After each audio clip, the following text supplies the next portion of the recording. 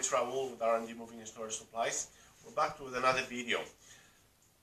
We hope you enjoyed a wonderful Christmas. Lots of good rest, good food, and a lot of great times. We're here to discuss the next level, next topic, which would be taping boxes. We've been talking a lot over the past few videos about different kinds of boxes, including strengths, single walls, double walls. And today we want to talk about how to tape a box from the beginning, from the moment of loading the tape into a tape dispenser to the box being taped. Okay, so we'll start first of all with the loading of a tape dispenser. It's a simple little gadget, but so many people have challenges with these things. We have a fully loaded tape dispenser here. This tape dispenser is ready to go. Pretty much is ready to attach to fasten tape into the box. So let's have a closer look. Okay, we're gonna have. I'm gonna show you from the moment of loading the tape into the tape dispenser to the moment of using it. Okay, so let's have a look here. Okay, so this is a loaded tape dispenser. Okay, so we basically are and ready to go. Okay, that's a loaded tape dispenser functioning beautifully. So let's have a look at the actual parts of the tape dispenser and the tape roll and see how we can put this together. Okay, so we have the tape loading wheel. We have a tension adjuster that adjusts the tension as you tape boxes. You want to make sure you have a certain tension to keep things nice and tight. Okay. Then we have the tape guide. We have a smooth roller, the cutting blade, and we have the pressing wiper, the tape pressing wiper. This is the part when you're cutting it, you press it down. It basically helps to push the tape against the box as you're cutting it. Okay. So looking at the tape roll, you notice there's a flow to the tape. Okay, flows this way as they roll it into the actual roll.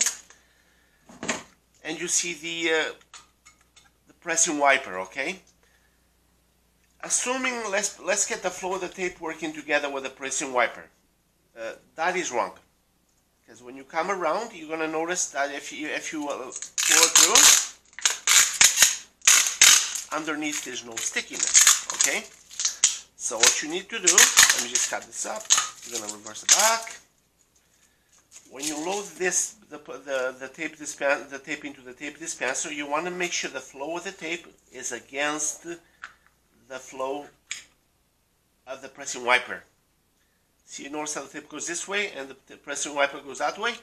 This is the right way of doing it. Okay? Because when you bring it around, and actually feed it through the tape guide and the actual roller. And now we cut it here. You're gonna see there's a little stickiness. It sticks really nice, and the tape, the smooth roller has a certain static to it that helps to keep the tape attached to it. So when you're taping, the tape doesn't get very messy. Okay, cheaper tape dispensers have a cheaper smoothing roller, and the smoothing roller tends to be a lot slack, and the tape will falls apart. Okay, but the more expensive tape dispensers will have an actual smoothing roller that actually has a great static. It's like a rubber that keeps the tape always there. So when you go to tape, it's ready to go. And then you notice I can cut it, nice, smooth. And you hear that squeaking as you go along. That's the pressure. That's the tension. If you don't have tension to this part, it runs too smooth, and then you don't have any strength. You sort of don't have any control as you are taping. Okay. You notice with tension you have more control. You pull it, and there's a certain control, a certain tightness you can add to the tape. But basically, like I said, the flow of the tape on the roll is opposite to the pressing wiper. Okay, we are going to put up a picture for you to see.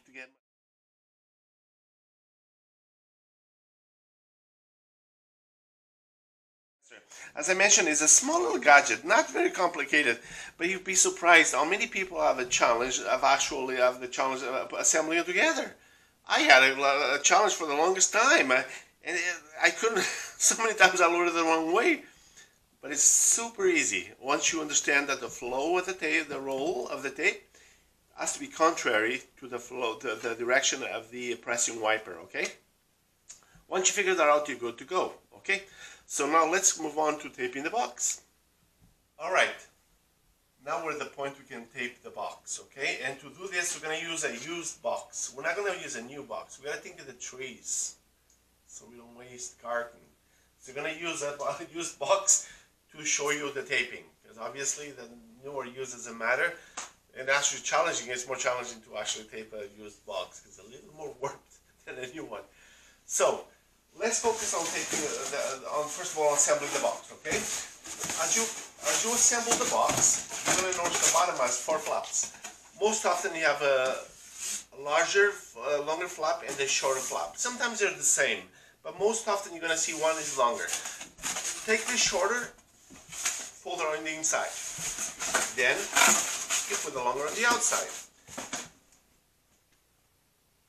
But most important, either if the flaps are equal or if they are different sizes, is the label. The certificate label, which shows the weight, the gross weight of the box and the crash test of the box. This should always be shown at the bottom. You should never cover that up. And the reason being for this is that, for example, you're going to see that 99% of people don't ever look at this label for anything. But when you're shipping or you're packing a truck, professionals usually like to look at the label because they want to know how much weight they put on top of the box before it crashes. The edges crash. That's why we need the crash test, the weight at the bottom, okay, including the gross weight. So they also know how well they can carry the box if it's heavy, if it's going to fall on them or fall apart on them, or like they do judge a lot of their actions based on this label, okay. But as I mentioned, 99% of the people don't ever look at it, but you want to leave it showing, okay. You should never hide it. All right, so let's focus now on the taping, okay. Let's have a closer look, and I'm gonna my dispenser. The first thing you should know is to bring the 2 flaps, the outside flaps, together as close as possible, okay? Not always easy, but you should always bring them as close as possible because you want the tape to cover as much as possible on the box. And you start also, when you start, you want to be like a couple inches below the surface, okay? Because you want to make sure there's enough strength to hold the tape from coming apart. So we start from here. Start showing from underneath, nice and deep. I'll do this slowly. Actually, let me do it manually. Like that. You bring it together as close as possible, and you run the tape across, and you go across again a couple inches below the edge. Okay. So you do one straight run. Couple inches in below the surface, run across a couple inches below the edge again, below the surface again, okay? So this is one single run, and once you do it, you want to press it down. Sometimes people talk about when you discuss taping a box, they actually think it's funny. How can you, it's such a simple subject, what are you talking about? I can do that, no problem. But you're going to know sometimes that people just, notice some people just run it across, run the dispenser across, and it's done. But they never think to actually push the tape down into the actual carton. Carton sometimes has a shiny layer to it, and that layer prevents the tape from really sticking if you don't press it down. So when you tape it, you want to make sure. Oops, let's put this back again here. Fella, don't go anywhere. You still have some work to do. No coffee time yet. No coffee break yet. So basically, you want to press it down and press it all the way into the carton. Okay, that way it sticks really well. If you do that, sometimes it comes apart on you. I know it's kind of funny and people don't believe it, it's true. Sometimes it comes apart on you, especially if the tape, the adhesive on the tape is not the greatest. It will come apart on you. So you don't want to take any chances, so push it down, really push it down nicely into the box, okay? Now, let's have do another something else that people don't think about doing. Also, depending on much strength, how much you load the box, you don't want to go for a single run.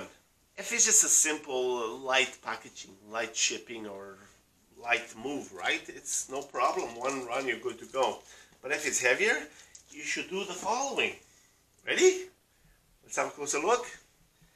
And that is run 2 runs. 2 extra rounds of tape. One on the right, from your point of view. One on the left.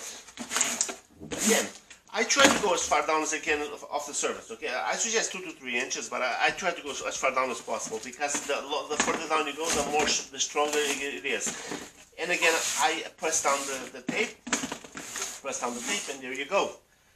Also, if you're moving just across town, or across, let's say across country, but let's say you're moving yourself, most often people, again, this would be perfect for the box. But if you want to protect further the items inside of it, something else that's important is to do a run on the outside of the box. Another run like that, on the edge. What that does, protects anything from coming into the box. Any dust or any little critters that may want to make their way into the flute of the box, they don't make it. And this is especially important if you are shipping it. Shipping. You never know which path this box is going to take. So you want to make sure you cover every single edge of the box, so that it's fully protected inside. Completely, all angles are covered, okay? And that's the bottom of the box. Now to the top of the box. The top of the box is very simple. I previously taped added a little tape just to hold it in place here. But again, the top of the box, one single run. Like that. Will do. No pressure. Again, press the tape down. The flaps nicely together. I love the way it turned out, nice and tight. And that's how you do the top. Again, you're shipping. You don't want to just trust that. So we're going to do, have a look again. The edge. One more time. One more time. And there we go, fully taped. Flip it around this way. Again, fully taped. Like that. And boom. And you're good. Perfect. Like that. So it's fully taped. Again, this is to add extra coverage, extra protection, and it keeps everything nice and tidy, and no chance of anything making its way inside the box, okay? And I think that's it for taping a box. Also, when you use these tape dispensers, you're gonna notice these little teeth, the cutting blade. I didn't express the importance of how to use this part. It's very, very, very good when you use it. Is you do a run across, and you wanna press down like that. It cuts the tape nicely for you, okay? I think I gave enough details on how to tape the box. So now you should be able to tape a box nicely, either for shipping or moving. If you want to if it's heavy stuff in there, you want to actually add extra strength to the box. Even if it's double wall, I know they're very strong boxes, but adding extra tape also just tightens it up nicely. So it gets to the destination without any incidents, any cracks, any coming apart, nothing like that, or anything like that. And also, you'd be surprised how grateful these shipping people are. Newman would be grateful. Sorry, this is a joke. But they're grateful when you tape it really well, because the boxes don't always behave really well across the path of the journey. And it's disappointing to a shipper when something comes apart along the way. And I don't think any of them feel happy delivering a box to you at the end, at the destination, where it's coming apart. It's just a bad feeling.